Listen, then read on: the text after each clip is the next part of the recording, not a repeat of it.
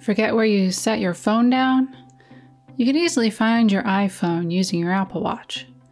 Apple Watch has a built-in feature conveniently located in the control center to help you find your iPhone.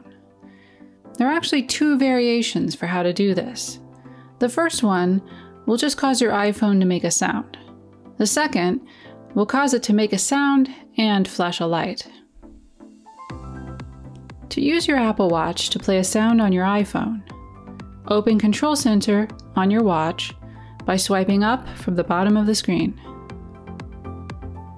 Tap on the button that looks like a phone.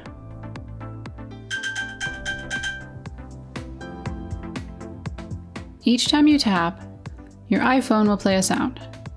There may be some delay before you hear the sound. If you want your phone to also flash a light, which can be especially useful if you have set your phone down somewhere dark. From the control center, we'll use the same button as before, but this time instead of tapping on the button, press and briefly hold the button.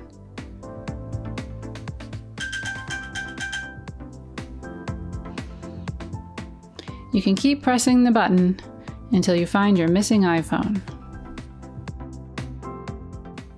For more Apple Watch tips and tricks, subscribe to the Mac Reports YouTube channel.